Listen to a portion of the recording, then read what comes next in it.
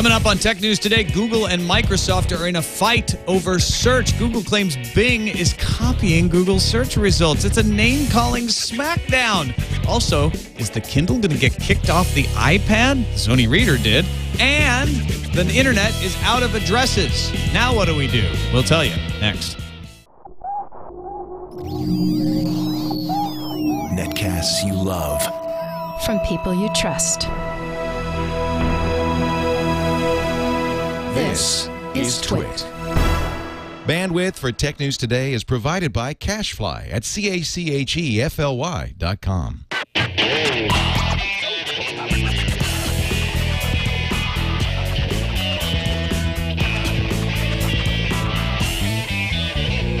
This is Tech News Today for Tuesday, February 1st, 2011. Tech News Today is brought to you by Gazelle, the easy way to sell or recycle the used gadgets lying around your home or office. Don't just sell it, Gazelle it. For a 5% bonus payment for your used gadgets, go to Gazelle.com. Use the bonus code TNT.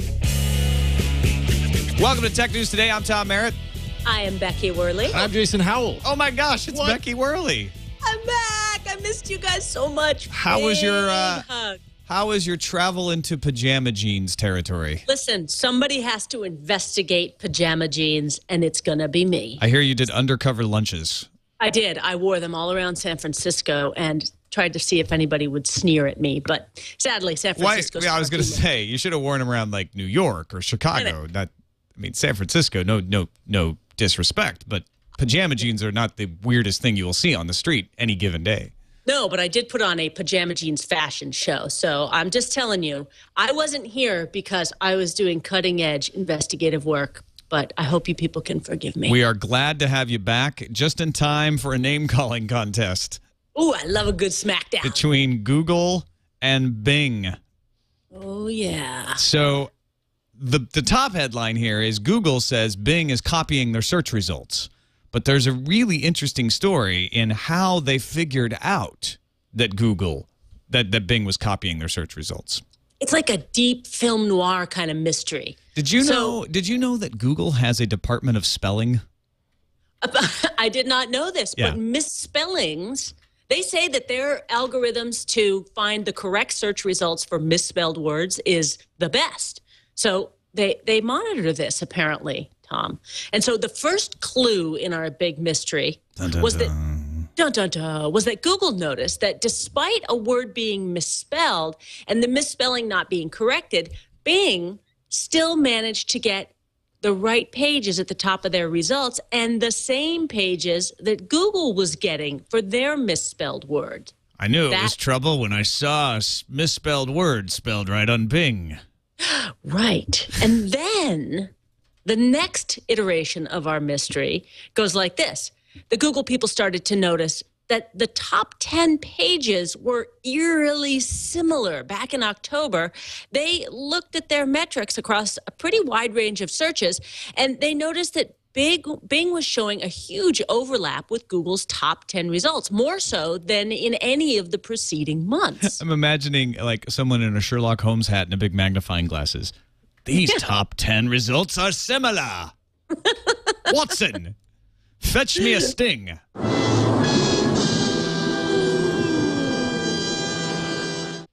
Nice, Howell. That's where the sting came in. So, as I understand this, and correct me if I'm wrong here, Tom, Google creates about 100 of what they call synthetic searches, totally made-up words.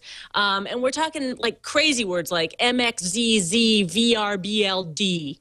And then they force a set of results that have nothing to do with it.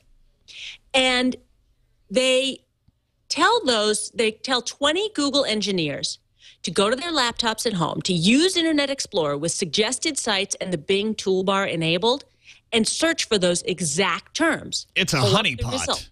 It was a honeypot. And within about 14 days, the same results, these totally synthetic results, started showing up on Bing. Dun, dun, dun.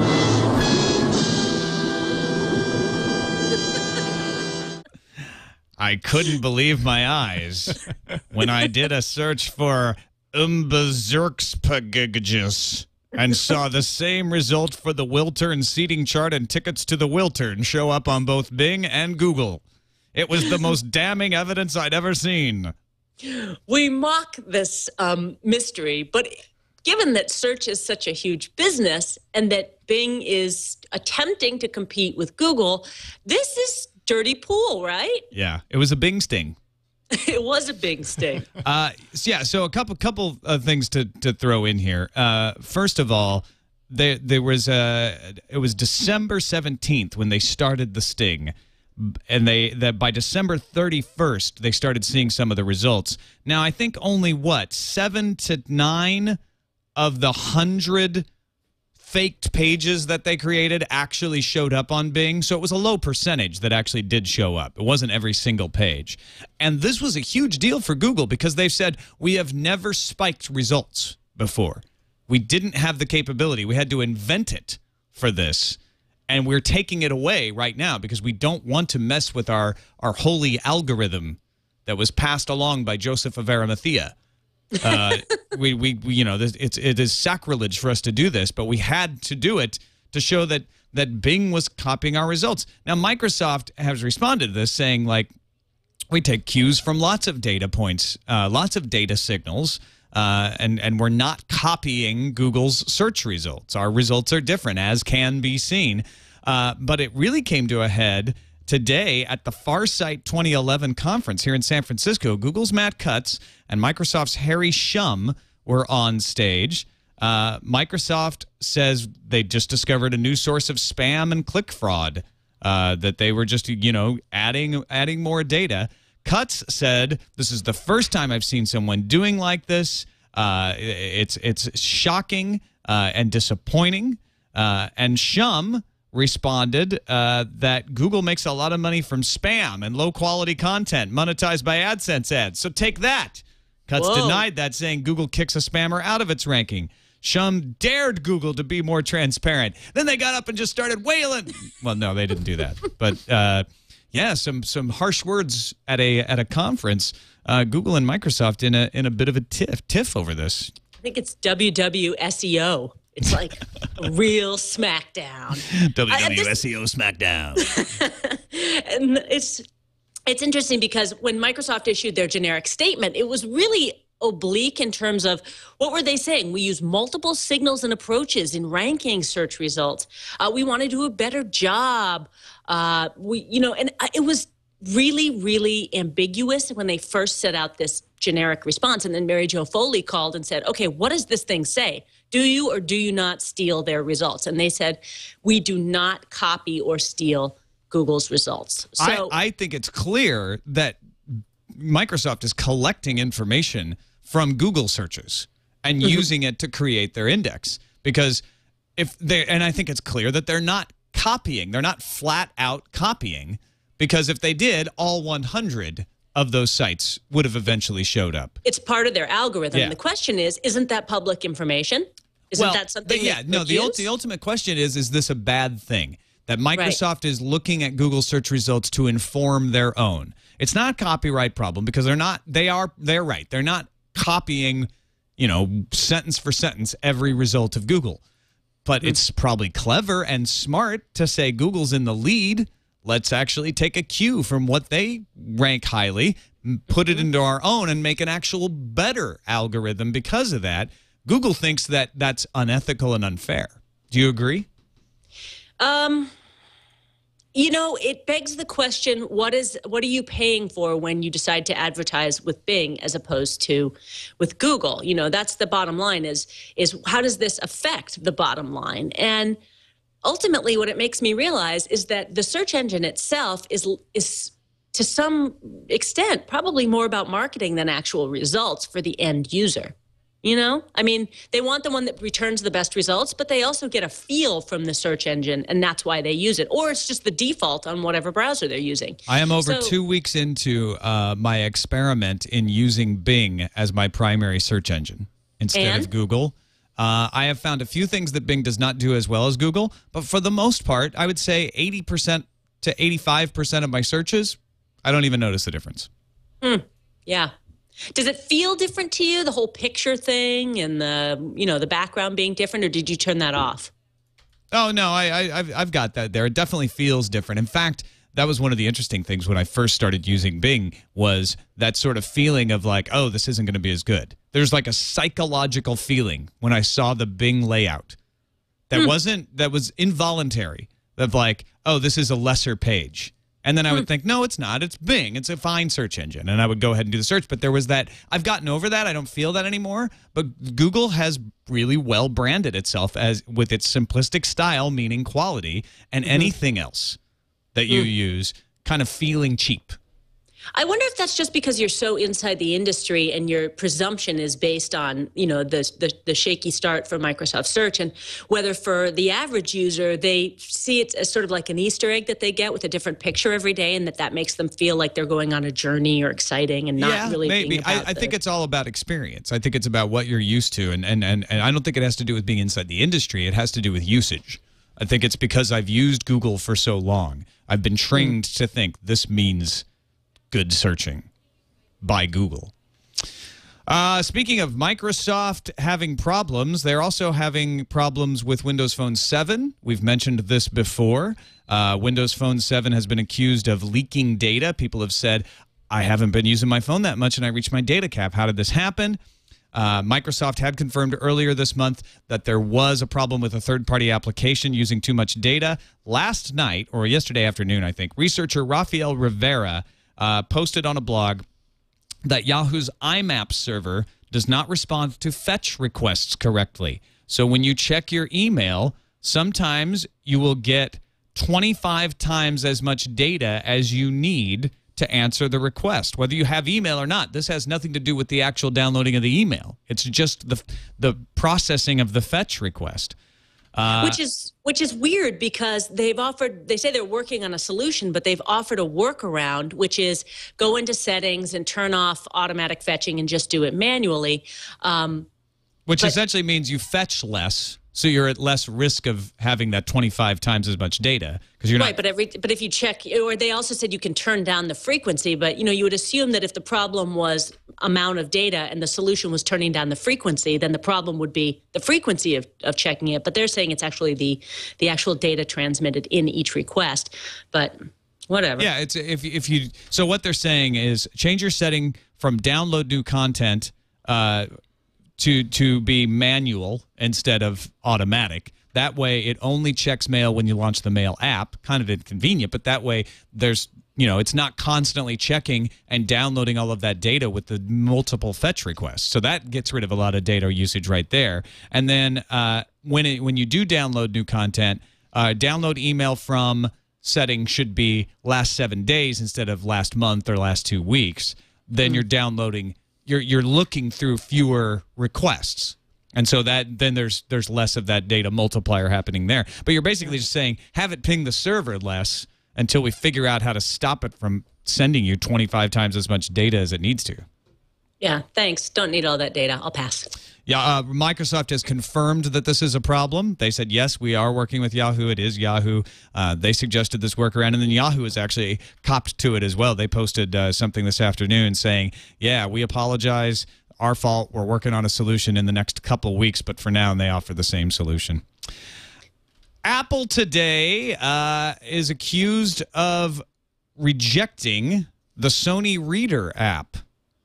Sony says one thing, Apple says another about why it's being rejected, but both things are bad for the Kindle. Sony says that the Reader was rejected because Apple told them you can't have outside content purchased show up in the app, and you have to sell apps through our in-app purchase situation. So if I'm using the Sony Reader app, I've got to sell my books through Apple. Right, and the way I understood it, which is a little bit different from the way you said it, so clear me up if I'm wrong here, is you can't have items that are available for purchase outside of the app that aren't also available for purchase inside the app. What you're saying is what Apple says they said. Right. What I said is what Sony said Apple said. You've summarized the Apple response, which is, no, we didn't say you could never sell things outside. That would be silly. We haven't changed our guidelines at all, but we're now requiring, which implies to me that they've changed how they enforce them at the very least, We're now requiring that anytime you sell things outside of an app, you also must sell it in-app and use our in-app system. Got it. And the issue there is that if you purchase something in-app, let's say you purchase a book from Amazon, then an automatic 30% of that purchase goes to Apple, which is the profit margin that Amazon says it is taking on each of its ebook sales. So basically it becomes a no profit or a loss situation for Amazon if they sell things in app. Yeah, everybody is talking about this in regards to the Kindle, because right now that's one of the major reasons people read books on iPad. Right.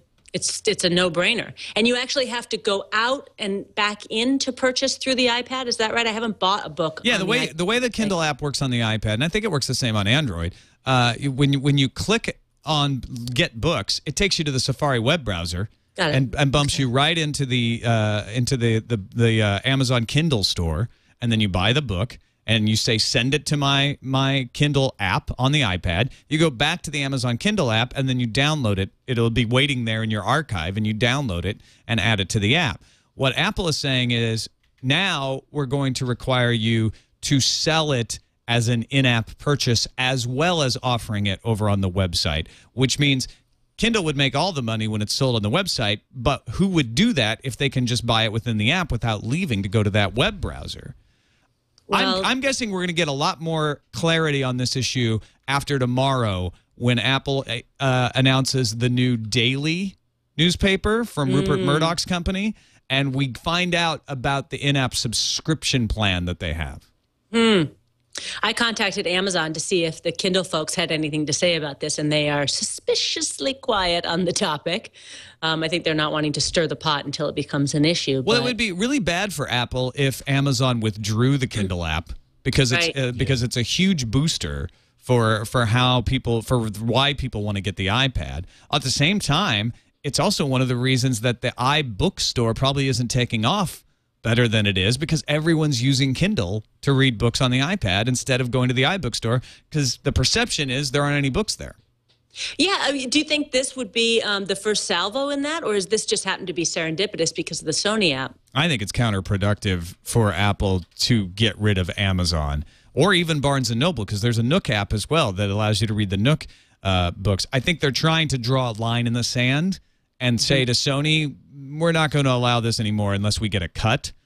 Sony posted a note on its website noting that it has opened a dialogue with Apple to see if we can come up with an equitable resolution, but we have reached an impasse at this time. So it sounds like Sony is blocked, that they can't figure out how to do this without giving Apple 30%. They don't want to give Apple 30%. My guess is there might be some more favorable terms, if not just for Amazon and Nook, maybe for Sony, after the new in-app subscription system comes online. But the days that we've lived in up till now, where Apple would just let apps, take care of this on their own and not take a cut, are over. Yeah, and it's also interesting from an Amazon perspective, because it's, buy once, read everywhere. And then you also have to look at the customer service aspect of this. In the chat room, Mac Photo Guy says, I'd prefer to buy a book as an in-app purchase without going out into the browser. Right. Yeah, I mean, that's what Apple's counting on. Yeah, and it is easier for the consumer. And if Apple drops the hammer and says that's how you do it, Amazon is really between a rock and a hard place. And this seems like a place where when you are an Amazon and you have the leverage of that company and their real stranglehold on ebooks, they might be able to be the one entity that could negotiate something with Apple. But then again, if Apple opens that door, does that open it for everyone to negotiate that percentage? And yeah, Apple has been known to give people most favored nation status on certain guidelines, interpreting them in certain ways that are favorable to Apple one way or another. I do think if Amazon was gone, a lot of people might move back to the Kindle. They might not, or they might forego purchasing an iPad. They might just get rid of devices. I wonder how many people think about it on that sort of a granular of a level about which reader you're going to use for your books. I mean, I guess if you're transitioning from an old Kindle and you're like, well, if I have to buy a new one or buy an iPad. I know. Yeah, I know a lot of people who bought an iPad saying, you know what, I'm in the Kindle ecosystem, and that makes it easy for me. I'm going to buy the iPad because I can read my Kindle books on there instead of buying a new Kindle because my old Kindle's getting worn out, and do all of these other things where it would have been a more difficult decision if they couldn't read Kindle apps on the iPad. Yeah. Either way, if you're going to get rid of a bunch of your devices, you should probably look at our sponsor today. Nice. This episode of Tech News Today is brought to you by Gazelle. Most of us want the latest gadgets one way or another, whether they've got these problems we're talking about or not. And one way to fund that purchase is to sell your old gadgets. You've got old phones, MP3 players. Who uses an MP3 player? I use my phone. Get rid of those things. Laptops, gaming consoles, anything you got lying around that you want to get rid of. Go to Gazelle.com and find out how much they'll pay you for it. It's really easy. You go to Gazelle.com, you type in the name of your gadget, you type in the condition, what cables you've got for it and everything, and they will give you an instant estimate of what they can pay you. You don't have to list it. You don't have to monitor the sale. All you have to do is accept that, and they will send you a check as soon as you send in the device. And if you're extremely lazy, like I have been often, they'll even send you a box with the label. So you wait, you get the box, you put your device in it, you go to the post office, drop it off. It's prepaid. The postage is already paid, so you don't have to mess with that.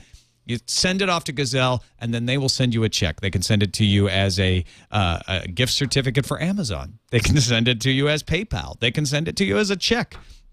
And because you're listening to Tech News Today, if you take advantage of this, you will get a 5% bonus on that purchase as well, or on that sale as well. So if you want to show your support for Tech News Today and you got a gadget lying around that you want to get rid of anyway, this is the easiest way to do it. Go to Gazelle.com, use the offer code TNT for a 5% bonus. Make yourself some money, keep us on the air, and make somebody else happy out there because they get a used gadget. In fact, even if you're not going to make any money, if you got your Tom, I'd love to do this, but I got something so old, it's just not. I'm not going to make any money on it. Gazelle will take that anyway, and they will recycle it responsibly. Go to Gazelle.com and look at their recycling situation. They help to make sure that e-waste goes to the right place instead of ending up in some junk pile out in Hong Kong. So check them out, Gazelle.com, and we thank them for their support. On now to the end of the internet. As we know it. Yes. They are reporting now that APNIC, the regional internet registry in Asia, has requested the last available 2 /8s of IPv4 addresses. Those /8 blocks, once they're given to APNIC, trigger a policy where the 5 blocks remaining will now be redistributed to the regional internet registries, the 5 families of the internet: Afrinic, ARIN here in the Americas, APNIC in Asia, LACNIC in Latin America, and RIPE in the Middle East and Europe. Each of them will get 1 more /8, and then we're out. That's it. And how long do we think this will last us? It was estimated they would go till September of 11. APNIC thinks that the /8s that they just got will last them 3 to 6 months. And from then on, they'll be taking their last bit of that block as a special allocation to help people transition to IPv6, and they estimate that could last them up to 5 years.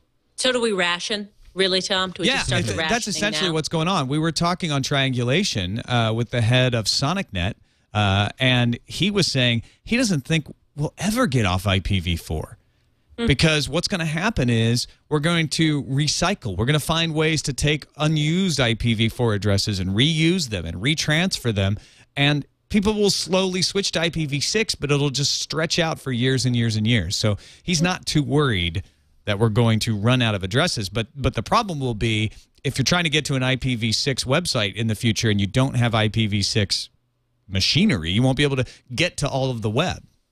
So you can't. I see this story. It continues to baffle me. It's machine language based. It's just the addresses, right? And so the address has to be translated so that your computer knows what server to connect to and how to connect to it. If you're using an IPv6 address and you're on a machine that doesn't have the understanding of that, it doesn't know what to do with that information. The computer's saying, here's the IPv6 address you need to go to. And your computer goes, I don't know what that means. I only speak IPv4. So if you've got a modern computer, you've got IPv6. Browsers have to understand IPv6 to be able to route that number as well. But it's essentially like, you know, going with a bunch of old English currency, you know, the 240 pennies in a pound, and saying, okay, I'm ready to pay, and they're like, okay, it's £1.65, and you're like, well, £1.65 what?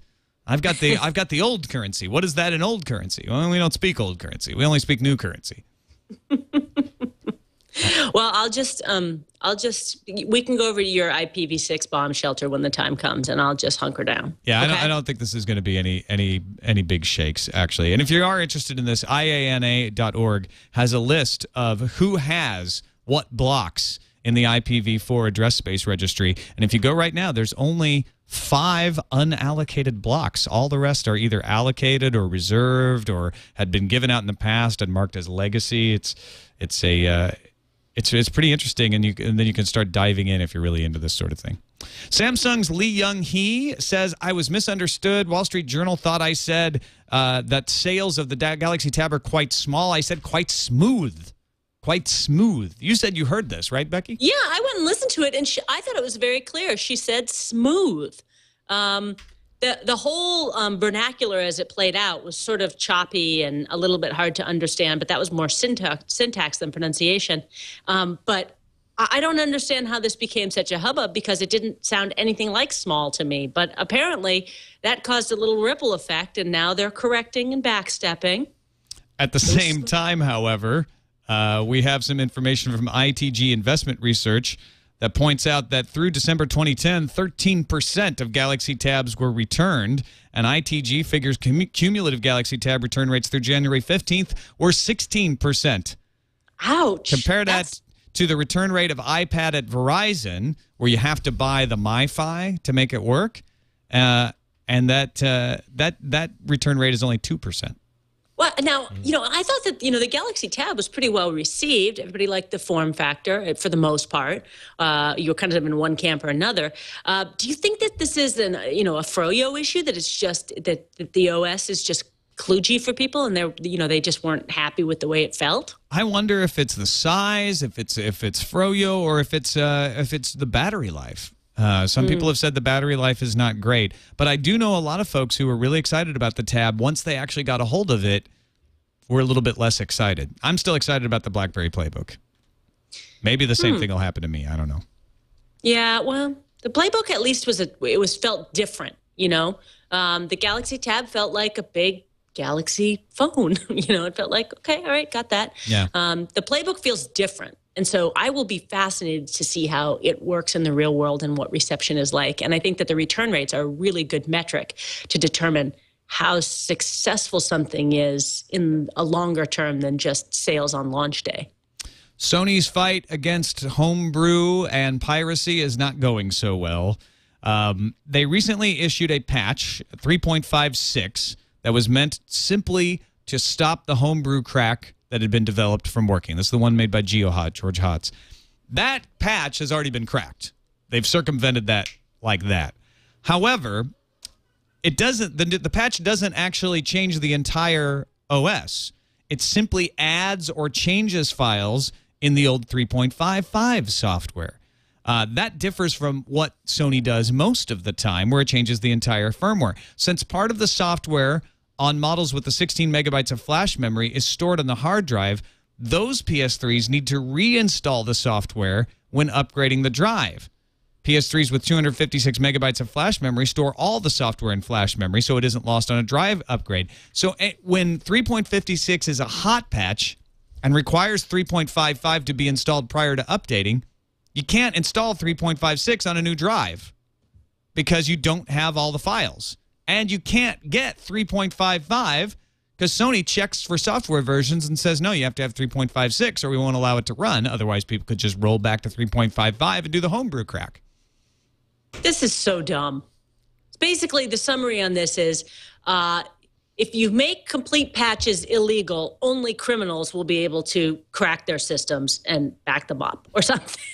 This is just so dumb on Sony's part. What are they thinking? Well, yeah, exactly. What they're thinking is the same old thoughts of like, we're going to stop those pirates. and homebrew people at the same time. And this all started when they removed the ability to install a third-party OS. Ars Technica has an update on their story. It says it looks as if Sony silently pushed out a new version of 3.56 firmware that requires you to manually update the system. There are no notes on this version, but we may have seen a fix here. We'll have to wait and see how this works out in the real world. But they obviously were just in such a rush to get this patch out to stop the crack, which then got circumvented like that. So it didn't matter that they rushed, but they rushed so much that they ended up messing up the ability to either put in a new hard drive or restore from the backup. Crazy. Finally, we mentioned yesterday it was the deadline for India to get the ability to survey RIM's BlackBerry devices, and that passed. RIM didn't acquiesce. They didn't change what they've done already. They have agreed to some limited, but they said, well, on BlackBerry Enterprise server, we can't help you.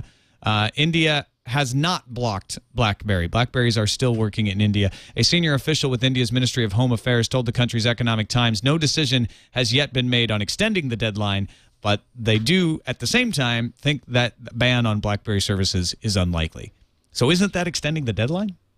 No comment is not a comment, or I mean, they blink. Non-denial, They totally denial? blink. Yeah. I mean, I think they were just. I think countries are probably gobsmacked that a company will hold to its guns to this level, and they don't understand the level to which RIM's business depends on holding to their guns, and that one country or even one block of countries is not worth sacrificing the central tenet of their business. Yeah. All right, let's move on. Hey, have you missed the news fuse, Becky? Oh, so much. Oh. Here you go. Enjoy. Oh.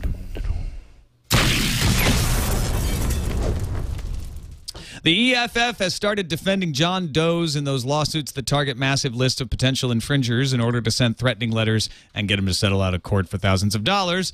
This has angered Evan Stone, who is facing them in their first defense. Evan Stone's a lawyer from Denton, Texas, who became frustrated that the EFF's defense was preventing the rubber stamping of his requests, so he's withdrawn the lawsuit he was pursuing on behalf of German porn film Der Gute Onkel. Yeah, pretend like you don't know how to say it, Tom. Nice try.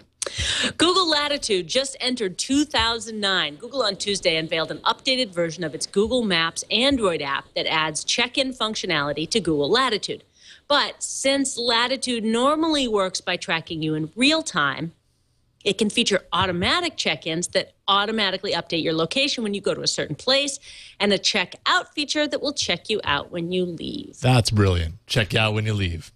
Like Yeah, That's you can a check out- no-brainer. You can check out anytime you like. Yeah. And you can also leave. It's better. can? It's better than Hotel California. Do they have booze? I wish. Well, some places do. They're called bars. You know those people who pour over every detail in their bill to find the overcharges? Are you one of those people, Becky? Not at all.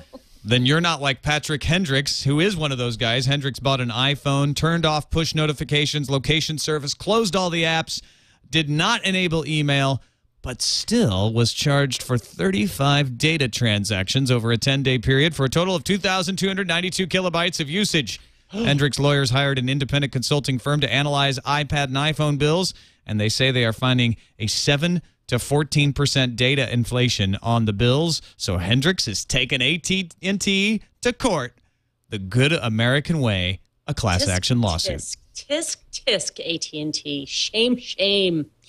Sony's PlayStation Move technology, it may port to your computer. So let's say you want to use that little funky glowing ping pong thing, you know, that they use for the Move. Yeah, that thing.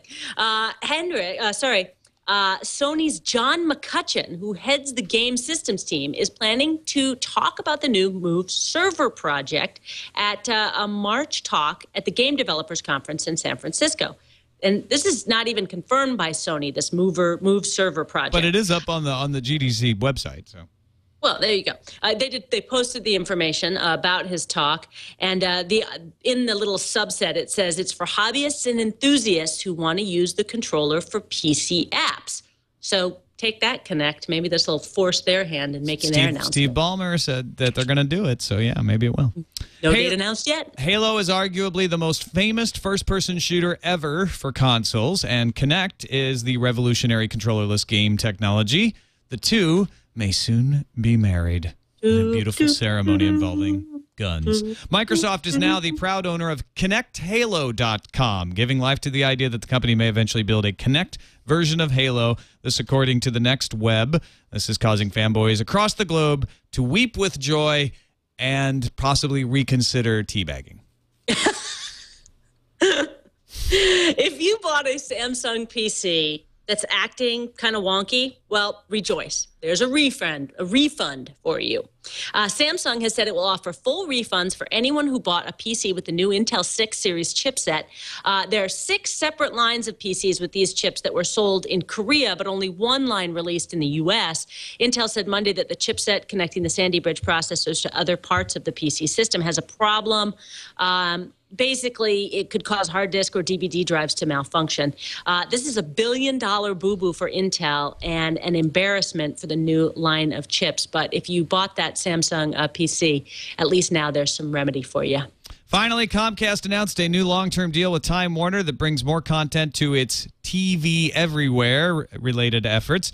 I mean, shows from TNT, TBS, CNN, Headline News, True TV, Turner Classic Movies, Cartoon Network, and Adult Swim will be available on Xfinity's website, cable VOD, and mobile apps.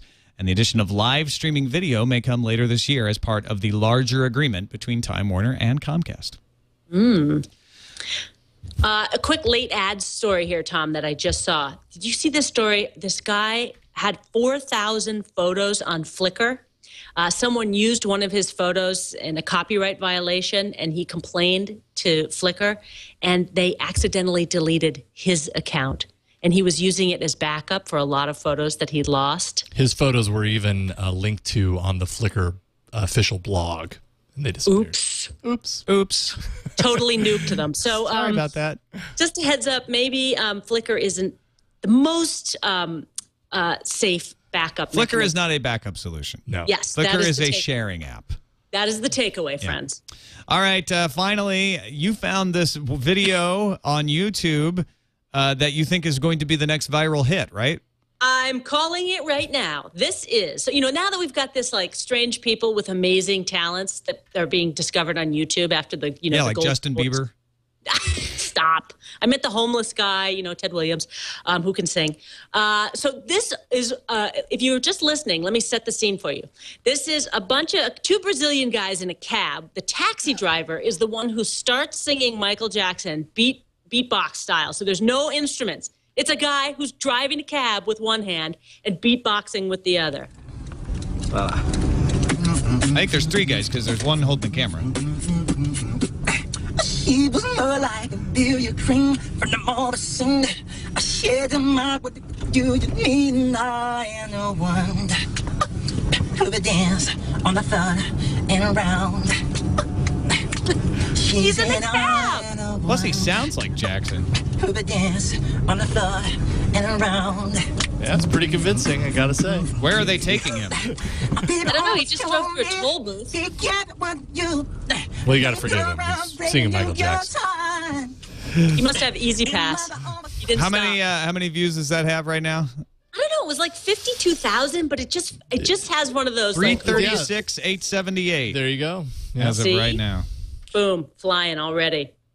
Like you heard it here first. Right.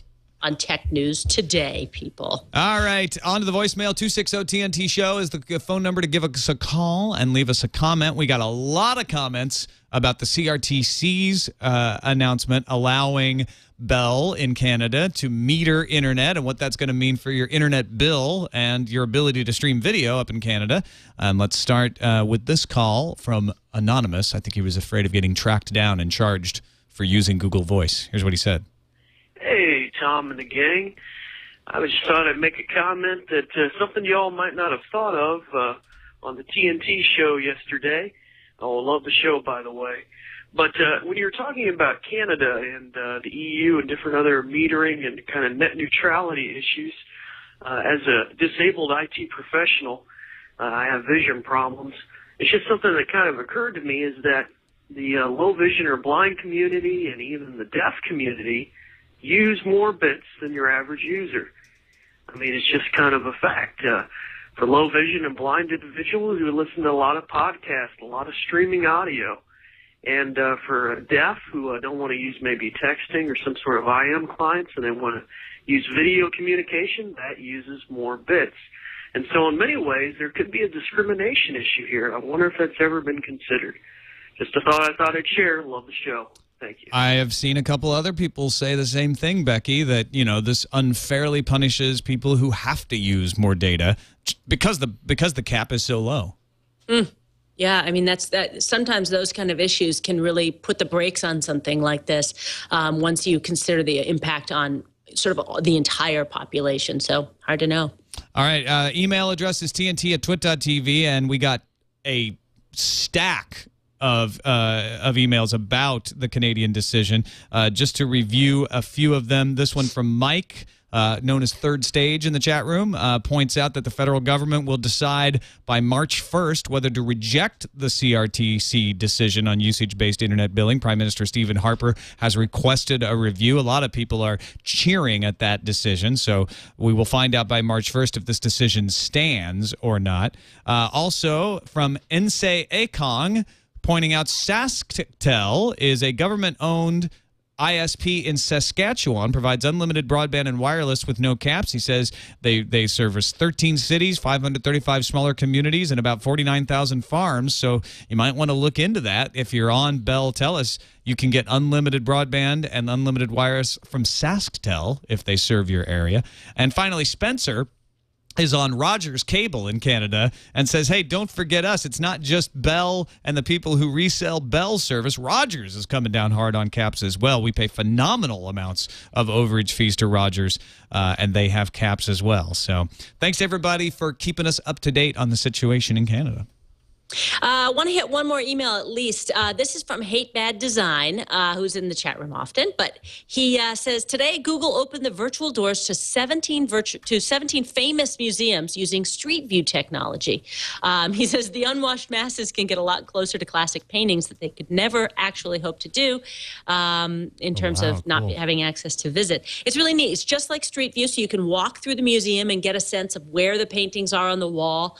And then you can click and zoom into very high-res images, you know, down to, you know, the ridges on the oil paintings and the individual dots and the pointillism. It's very cool if you're into art.